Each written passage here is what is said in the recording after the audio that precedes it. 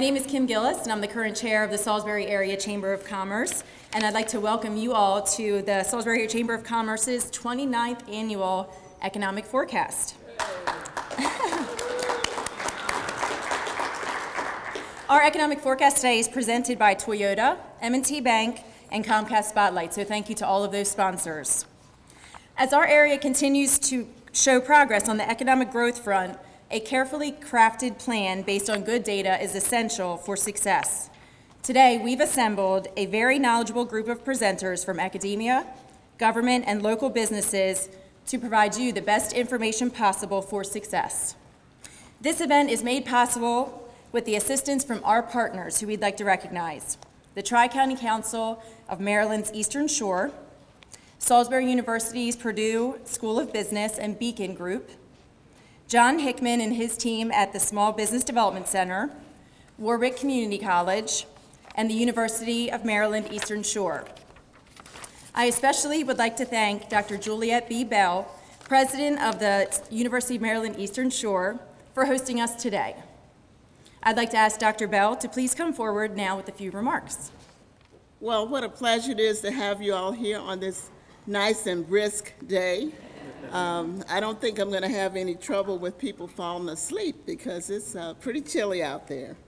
But to the president and officers of the Salisbury Area Chamber of Commerce, community members and friends, again, good morning and welcome to the University of Maryland Eastern Shore. We are very proud to host this year's economic forecast meeting, and I know that it's going to be a very interesting and exciting day. I want to thank the Chamber for organizing this most important event for our community. Each of the businesses, organizations, and community leaders represented in this room contribute greatly to the economic growth and development and sustainability of our region and of our state. And we at the University of Maryland Eastern Shore are very proud to have an opportunity to do our part. As you may know, the University of Maryland Eastern Shore was founded in 1886. We just celebrated our 130th anniversary. We're very proud of that. And our campus has grown substantially over that 130 years to over 1,000 acres now and home to almost 4,000 students. Our students come from all parts of the state of Maryland, across the country, and from dozens of foreign countries as well. UMES is also Maryland's 1890 land-grant university with an agricultural base, and it's one of the state's 4 historically Black colleges and universities. We have been ranked in the top tier among our peers by U.S. News and World Report for since that ranking started over 8 years ago. And we now have 28 accredited academic programs, including our School of Business, which is accredited by AACSB, and our engineering program, which is accredited by ABET.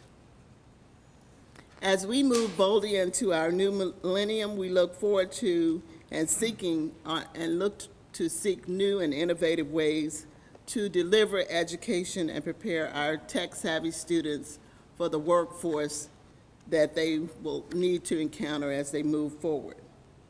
We're looking at preparing them for careers that we need right now and right here in our community, in our own backyard, because we want them to come, learn, grow, graduate, and stay.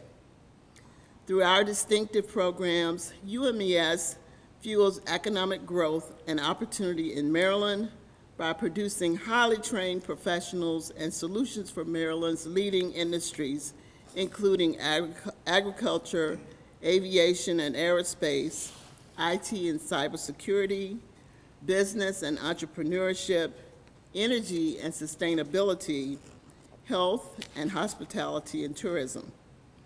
One of my priorities is to increase the university's support to the greater community.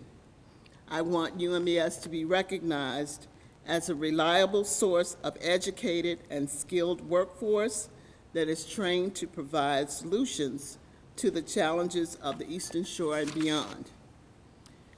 As a university that focuses on all disciplines and putting a significant portion of its resources into fields that meet the needs of our local and regional community. As a proactive and responsive source of research and information to anticipate opportunities and provide needed data to the local and regional business community, and as a viable and engaged strategic partner to the business community in collaborative efforts designed to improve the life of the Eastern Shore residents.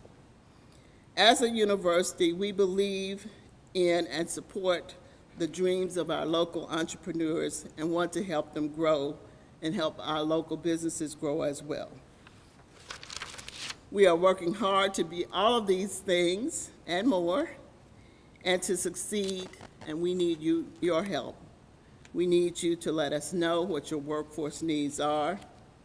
If there are significant gaps that we are not filling with our graduates, we want to know about that so we can help to fill that gap.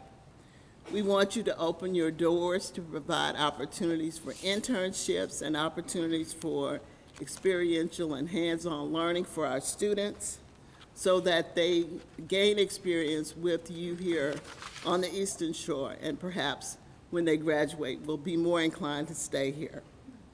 We want you to meet with our faculty and students, visit our campus as you are doing today, come and see our facilities, and see for yourselves what we have to offer. We want your input, we want your insight, and we want your opinions so that we can continue to improve. So again, we are delighted to have you here. You are always welcome at the University of Maryland Eastern Shore, and I know that this will be an exciting day. Thank you very much. Good morning, everyone. Such a pleasure to see each of you, and I echo Dr. Bell's sentiments today. It's my pleasure this morning to introduce Daraius Irani. Daraius Irani serves as the Vice President for Innovation and Applied Research at Towson University, my alma mater. And in this role, he fosters development of partnerships between businesses, government, and education. As Vice President, Irani provides leadership and management to over 70 highly skilled professionals who work on campus and in state agencies across our state. Collectively, his team works to improve the quality of life for all Maryland citizens and to promote the economic vitality of our state through 4 service areas. They include Applied Research and Technical Services, Center for Professional Studies, Entrepreneurship, and the Office of Partnerships and Outreach. Additionally, Irani serves as Chief Economist for the Regional Economic Studies Institute, or RESI, at Towson University, a policy group that provides economic, fiscal impact, and policy analysis to state agencies, nonprofits, and private sector firms. During his tenure at RESI, Irani has managed and served as lead economist on several projects, including over 250 research and analyst projects. He has produced over 100 economic and fiscal impact statements for a diverse portfolio of clients. Irani is often called upon to provide economic presentations to organizations across our state. He has appeared on CNN, The Mark Steiner Show, WYPR's Midday, and Maryland Public Television's Business Connection. He is often quoted in articles published by the Maryland Daily Record, Baltimore Business Journal, the Baltimore Sun, and the Washington Post. Won't you join me in welcoming Daraius Irani? We live in interesting times. You know, we're in month 90 of an economic recovery. You know, by all measures, we've done very well. Housing prices have recovered. Unemployment has gone down to below 5%. Job creation is about 180,000 a month. Gas prices are low, but they're sort of creeping up a little bit. Interest rates are low, although the Fed raised interest rates yesterday by a quarter point. So by all measures, we should be very happy. But if you do a poll, many people still feel that we're in a recession, and our recent election sort of showed that. we saw that basically many people were bypassed by the economic recovery. Many individuals who are hardworking, have hopes and dreams, were never able to achieve those hopes and dreams in the last 8 years. The recession, the recovery completely bypassed them. So we're kind of going to embark on a little bit of a forecast. I've got 20 minutes. I'm going to move as quickly as I can. I've had plenty of cups of coffee, so I'm ready to go. So what I'm going to do is it's kind of broken into two parts: a national outlook, then a state outlook. And within the national, we'll look at the components that make up sort of the GDP: consumption, investment, net exports, government. And then we'll discuss each of those and kind of see where they are, because those are going to be the drivers of growth in GDP. And if they're not growing, GDP definitely is not growing. So gross domestic product. So historically, we grew about 2.5% to 3.5%. Historically, post World War II to about the early late 90s. Recently, our growth has been somewhere around 1% to 2%. So we've kind of had a bit of a dip in our growth. Not very fast. About $18 trillion economy, good, solid. And you can look at sort of our last experiences with the recoveries. You can see the 1960, we had a 106-month recovery, all the way down to the 2001, the dot-com bubble, 73-month recovery, and then our most recent one, 89 months. You can sort of see also the growth of GDP, 4.9% in the 1960s, 4.2 in the 80s, all the way down to 2.1%. And you can sort of think, if you recognize the time periods that we were in there, so think about 1960s, who we were. We were really the only economy in the world. Japan hadn't really fully recovered at that time. We were in the space race, we were fighting Vietnam War, but we were really the only economy. Even in the 1980s, with the rise of Japan, we're still pretty much the predominant economy. We began to see that slipping. We saw the rise of the internet in the 90s. We had the sort of the Iraq War 2001 onward, and then our most recent recovery. In our most recent recovery, we are part of the world economy now. We cannot sort of say, well, we are it. We are the largest economy, yes, but we've also got China, Japan, Europe is pushing up against us. We have the BRICS sort of kind of struggling along. But generally speaking, we are not it as we once were. Looking at our recoveries, and some people say, well, we've recovered, these numbers are great. We've got low interest rates, we've got low gas prices. Why aren't we happy? Well, if you look at sort of the recovery sort of indicators, and real GDP growth, per capita disposable income, and non-farm growth, you can see that in our recovery, for all measures, with one exception, our growth has been lackluster. So when you look at sort of our real GDP growth in the 1980s Reagan recovery, it was huge. Look at our per capita disposable income in the Reagan recovery, it was huge. Compared to our light blue area, it was very small. The only area we had some good, strong growth in non-farm was we were a little bit better than the early 2000 recovery, the dot-com bubble. But generally speaking, our recovery indicators have been sort of somewhat lackluster. So that may be the feeling of malaise. We're doing okay, but we're not doing that well. Now, we are a nation, consumption. So if we look at GDP, it's C, consumption, plus I, investment, plus government expenditures, G, plus net exports. Consumption is by far our largest component. 70% of our economy is driven by consumption, consumer behavior, households. We are a nation of see it, want it, buy it. We're the nation that only has organized trips for shopping on Black Friday. So imagine that. We are, of the world country, we are a nation which basically organize trips to go shopping on Black Friday. We're open on one of our national holidays. So Thanksgiving evening, you can pop into many stores and buy your pre-Black Friday, goodies. So we are dedicated to shopping. And our adage was, when the going gets tough, the tough go shopping. So it's girded into us. We have about 120 square feet of retail per person in the U.S. compared to our next closest competitor, about 19 square feet. So generally speaking, we like to shop, which means that when we're feeling good about ourselves, we shop. But we didn't feel so good in 2008. You can sort of see it must have been really bad for us to pull back our spending. And driving that was basically the fact that we lost a lot of wealth. Our houses fell in value, boom, wiped out a huge amount of wealth in our economy. Now we've recovered, you can sort of see we're still spending. It's going ups and downs, but generally speaking, we're still spending money. Most recent data show that we had a fairly good holiday at the beginning of the holiday season, though not as big as we predicted. Surprising for economists. So we think about sort of the unemployment, sort of why people sort of may be unhappy. You can sort of see the unemployment rate, which is typically reported, which right now is just under 5%. And the thing in blue is the underemployment.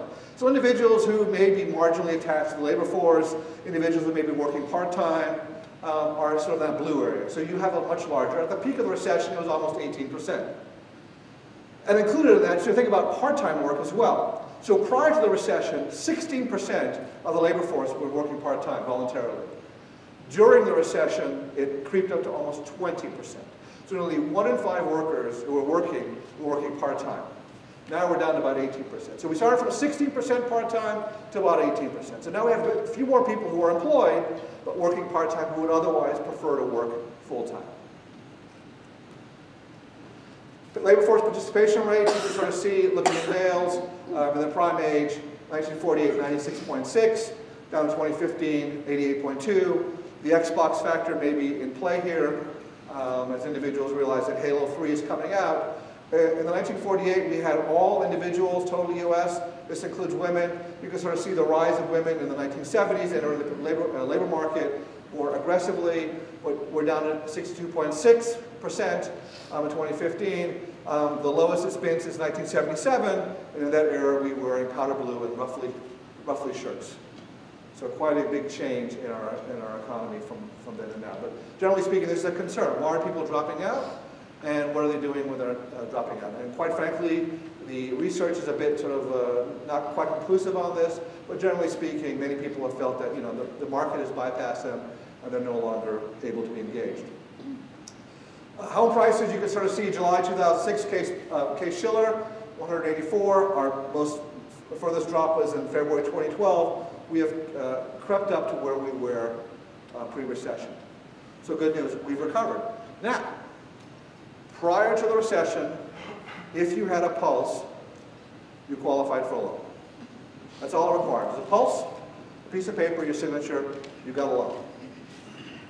Since the recovery, banks have decided that may not be sound financial practices. They've sort of tightened up to the point where they're now doing 80% loan to value, which basically means even though home prices have recovered, homeowners cannot pull out that equity as much as they used to. So if we look at this before the recession, homeowners were basically pulling out money out of their homes like crazy because they could. Banks were offering interest-only payments, 100% loan to value, in some instances 110% loan to value. They were going crazy because basically it was they thought this was a never-ending trip. And you can sort of see in the bar chart here, the percentage of homes with negative equity. In the recession, peak of the recession, we're about 30 to 35% of the homes. Since then, we've kind of declined. The U.S. is about 12.1, Maryland is 17.7, and Salisbury at 20.4% of homes are underwater, which still means that basically many individuals, 1 in 5 individuals here in this region, cannot borrow against their home because they don't have as much wealth. So, how happy were we? How happy have we been sort of all these past recessions? Using the University of Michigan sort of consumer sentiment, you can see the 1980s recession, length of recession, 6 months, about 69.8. The benchmark is about 100. So 100 means you're happy. Anything less than 100, you're not happy. Anything more than 100, you're really happy. So the 80s, 90s. Now the dot-com bubble, I don't know if this was Schadenfreude, where people felt, oh, those young kids, pets.com, anything.com, they got their comeuppance. 18-year-olds are making their paper millionaires. But we were very happy in the 2001 recession, 109. In this recession, we were really upset. Very, very sad. Most recent data shows about 87.8% in terms of the consumer sentiment index, most recent data. But generally speaking, during our recovery period, or during the recession, we were really morose. We were sad. We were so sad we didn't go shopping. That's how sad we were. Imagine America being so sad that they didn't go shopping. Imagine that, that's apocalyptic. There's movies made about this. Looking at our gas prices, we had a gas price of $4.05 a gallon in 2008. Now we're down to 226. I mean, I see more and more, big SUVs and trucks driving down the place than ever before. But we're still not happy. Now, prices of gas are probably going to be poised to go up as OPEC has sort of decided to constrict production. Monthly job openings. So the line in blue is separations, and the line in red is openings. Now, you can sort of see in the recession, the number of separations was greater than the number of openings, which basically meant you got let go, it was tough for you to find a job. Now, if you look over in the 2014 period, you can sort of see the number of openings is greater than the number of separations, which basically means if you're separated, you probably find a job pretty quickly. So that's good. Real median household income. So, recently we had a huge jump in household income. Huge. About 5.7% on average. Huge, big jump in income. And it went all across the board. However, in 1999, our real median household income is still higher than it is now. When Prince sang that great song, part of 1999, we were this number, 57,909. 2015, 16 years later, we only got to 56,516. So our median household income has actually declined. It's actually less than it was in 1999. And you can sort of see the broad-based recovery of household income. All quintiles, saw an increase in 2015, all substantial. So that was good news. That's the first piece of good news. You can sort of see during the recession, it declined. Even in the recovery periods, growth in median household income was very lackluster. Now, what does this all mean? So we've got people who've got great jobs that may be working part-time. You've got houses that can't be leveraged as much as they were. So we broke down spending into 3 types of categories. Durable goods, which would be your cars, washing machines, refrigerators. Non-durable goods, which would be sort of your clothing, anything that sort of lasts less than 3 years. And then services, sort of your haircuts, dry cleaning, that kind of stuff. So you can sort of see during the recession, pre-recession, the light blue, we were spending a lot on durable, non-durable, and then services. During the recession, how much we pulled back on those. If you're not buying a house, your house is being foreclosed on, you're probably not going to buy furniture and or a car. And then in our post-recovery, with the exception of durable goods, and I would argue that most of that's driven by low interest rates and cars, we're not spending as much on these non-durable goods, which we replace pretty frequently, as well as services, compared to the pre-recession. So we've pulled back a little bit. Now, I would characterize our typical household now as driving probably a newer car, wearing older clothes, and fairly unkempt in terms of their hair. So that's sort of the typical consumer now. But that's a big thing, right? So if you think about non-durable goods, they're being replaced every 3 years, if not quicker. You talk about fast fashion. So if people are pulling back their spending on things that sort of cycle through the economy, that does have potential. Sort of what's our potential for growth? Remember that consumption is about 70% of our economic activity. So we're pulling back a little bit, so maybe some of that 1 to 2% growth is driven by consumers. Investment, so this is anything that is built to produce something or to sell something. It also includes housing. So this tends to be volatile, about 10 to 15% of the economy. And again, you can sort of see just the swings. You can see the 30%, 40% change. A lot of this is inventory as well. So when firms replace their inventory, it swings up or down. You can sort of see that even a large spike in a particular purchase will also cause the numbers to go up. So here in 2014, somebody bought a lot of airplanes. Boom, the number went way up. Inventories, you can sort of see how much big swings there are and how choppy they are around the zero number. So very, very big swings in inventories, which could influence investment, which could then contribute to economic growth or economic slowdown. Housing, again, building housing is part of the investment equation. You can sort of see pre-recession about 2 million units per year. Post-recession, we're just under 1,250. So a big decline in that sector. So think about that sector, that buys a lot of wood, nails, steel, all that good stuff. If that sector is cut back, and even in the recovery, we're at 1,250, which is basically a lot lower than it was in the peak. That does pretend to be kind of bad news. And we've got more people living in the U.S. So investments is good as growth, but it's not going to be sort of sustainable because it's very choppy. It's up and down. You know, when we talk about first quarter, we'll probably see a big jump in investment because firms replenish inventory to make up for the holiday season. Government spending, you know, it's both a mixed blessing and a curse, right? So the last 6 years, there's been a real resistance to spend government money, right? To grow it. We don't want any more projects. We've got a big debt. So that's kind of a concern, right? Because that's part of components of GDP. So here we have government spending, a little bit science fiction. And you can sort of see just, you know, our number went up in the recession, again, as we outlaid unemployment number, unemployment insurance, and as well as any kind of cash assistance. Those numbers went up. We've kind of gone down. We're about $2.9 trillion, about 10% of the economy, maybe a little bit more. And you can sort of see our deficit. You can sort of see the recession has slowly kind of gone back to about minus 2.46.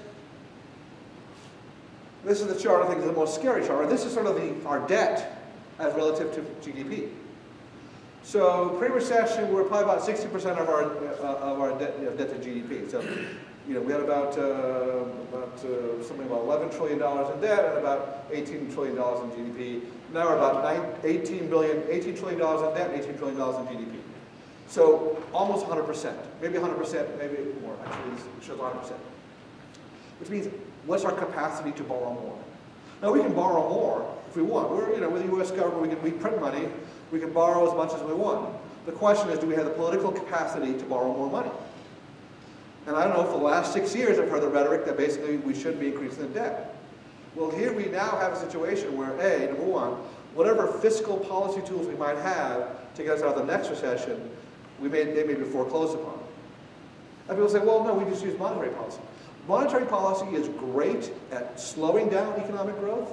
It's sort of like pulling on a string. But imagine trying to push on a string. Monetary policy, lowering interest rates, doesn't do much to sort of encourage activity. Because again, if the economy is going south, having low interest rates to borrow against won't do it for you. Because if you have no clients, if you have no customers, why are you going to borrow the money?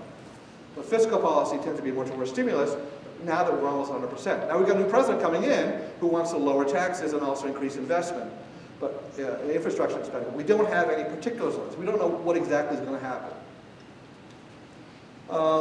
And looking at sort of where we are, so Chile tends to be better than us, and we're sort of, and the red, white, and blue is us, USA, and then Greece. So we're kind of on the heavy borrower side, and compared to Chile, Luxembourg, Norway, Czechoslovakia, Denmark, Sweden, Poland, Austria, Finland, Germany, Netherlands, Ireland, Hungary, Austria, Great Britain, Spain, and France, even France. So our debt to GDP is much higher than those countries, and it's lower than, say, Belgium, Italy, and Greece. And here in Maryland, right, so we're very particularly vulnerable to defense spending. So all of a sudden, 2008, now we're pulling out of a war, we've got, 2013, and we've got a president basically announcing on Twitter that, hey, let's deal with the F-35, that's kind of expensive, should we pull back? Again, Maryland here, we're pretty sensitive to defense spending. So, I mean, I think, Donald Trump has some great ideas. He's obviously going to be pushing for infrastructure spending, tax cuts. But again, do we have the political will as well as the financial capacity to absorb all those increases in spending? Because if you cut taxes and you raise spending, by my reckoning, I'm no accountant. I'm just an economist. I can make numbers dance around, but I think that might create a situation where we have an increase in deficit, which would then sort of be a concern. Because one thing about deficits and future deficits is it means that consumers are going to end up paying, households are going to end up paying for it in the future. So they may actually cut back their present time consumption to consider they're going to be paying future time taxes. So net export. So we think that government spending is there. It's probably going to remain constant. It may go up or down, but it's not going to be an economic engine of growth. And it really should not be an economic engine of growth. We should not be relying on the federal government to be our growth makers as we go forward. During the recession, we can ask for a stimulus package, but during the sort of recovery, it needs to be there to make sure that A, the roads are nicely paved, there's national defense, all the basics. Net export. So maybe we can go the rest of the world. The rest of the world can maybe help us. Now, there's one small problem. Our dollar is very strong, which means our exports tend to be very weak. comparatively. And you can sort of see here, during the recession, our net exports actually declined to minus 400 billion, which basically means our net exports are imports minus exports. Being negative, it means basically we imported more. Majority of the goods imported into the U.S. are used for intermediate production goods. So the Ford car that is made here in the U.S., it might have wipers from Mexico, it might have an alternative from Germany, it might have tires from Japan. And again, that is the what's going on in exports. Again, we're finding that pay in export-related industries tend to pay more. I know we've seen a large decline in manufacturing in the U.S., and many people say, oh, that's because of trade. Well, actually, a study out of Ball State shows about 83% of the jobs lost since NAFTA was signed was primarily due to technology, to automation, to basically improvements in manufacturing processes were driving the trade. And you can sort of see, looking at our productivity gains, is how much we've increased our productivity since the mid-'80s, and then basically how much our employment has fallen. So basically, companies are producing more with less people. So will trade be sort of an answer? Well, we've got a couple of headwinds. A, we've got strong dollar, which means our exports aren't as valued as others. We've got a world economy that is not growing. We are the world leaders in economic growth. So I would say right now, as long as consumers are happy, I think we're good. But there are a couple of headwinds that are going to push against us. Number one is going to be the world economy, and there's also going to be government spending. How is that going to impact? And we don't have any certainty around it. We've got a lot of uncertainty around the government policy. We've heard tales, we've heard Donald Trump talk about his policy about I'm going to increase infrastructure spending. We don't know how that's going to take place. What is it going to look like? There's no details. He's also got to get past the Republican, he's got to get past Senate and the House. So economic forecast, what you've been waiting for. So Maryland, real quick, $330 billion economy. Our relative growth compared to our neighbors during the recovery and recession, you can sort of see in the Maryland flag, we're kind of middling, not too good, not too hot, not too cold. Our underemployment and unemployment rate were lower than the rest of our neighbors. Virginia, a close second. Well, they don't have a football team or a baseball team, so they're no fun. Eastern Shore, obviously these. So I've often said that Maryland is EDS, BEDS, MEDS, and FEDS. So EDS being our educational institution, you can sort of see that we have a lot of educational institutions spread out through the state of Maryland. Big drivers in our economy. About 3% of our economy is driven by education systems. Our military installations, we have about 17. Our federal facilities, we have about, it's like a bunch of them, maybe close to 30. So between EDS, BEDS, MEDS, and FEDS, that's 26% of Maryland's GDP are driven by those four sectors. So a huge number. So a quarter of our economic activity is driven by those four factors. You can sort of see Maryland at 12% of our GDP is driven by the federal government. So of those four factors, 26% are Maryland's GDP. Almost half is driven by the federal government. So we are very dependent upon the federal government as a state.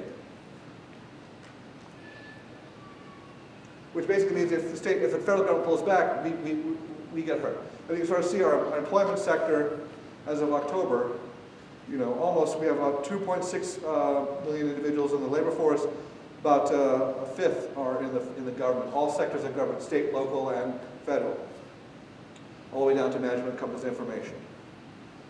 Our non-farm employment, so looking outlook, is probably about 1.7%. Going forward, most recent data for 2017, and then 2018, 2019, we're looking at about a sub 1% growth in terms of employment for the state of Maryland. These are the areas where we think we're going to grow. Forecast employment growth by sector. Construction, again, an area where we have we've always been sort of predicting this, and it's sort of a growth area. Manufacturing, we still think that jobs are going to be shed, though output will probably continue to go up. Information is newspapers, TV stations. which you sort of see generally are growth areas, professional and scientific technical services, which are engineers, accountants, lawyers, accommodation and food services, there's your ed, beds, and meds, and then educational services are sort of areas where they're growing well. Do I have any more time, or am I out? Time, okay. Well, anyways, I won't go with this. I've left the slides for everybody, but the idea being is that Maryland is challenged in the sense that basically it's going to face a federal government that is, we're not quite certain. We have a lot of uncertainty going forward. That uncertainty creates difficulty for business to make long-term plans. Once certainty is settled, I think that will sort of help Maryland. But we're looking at about a 1.7% growth in 2017 in employment and about a sub 1% growth in 2018, 2019. Again, our concern is sort of what the uncertainty is going to yield. And that's it. So thank you very much.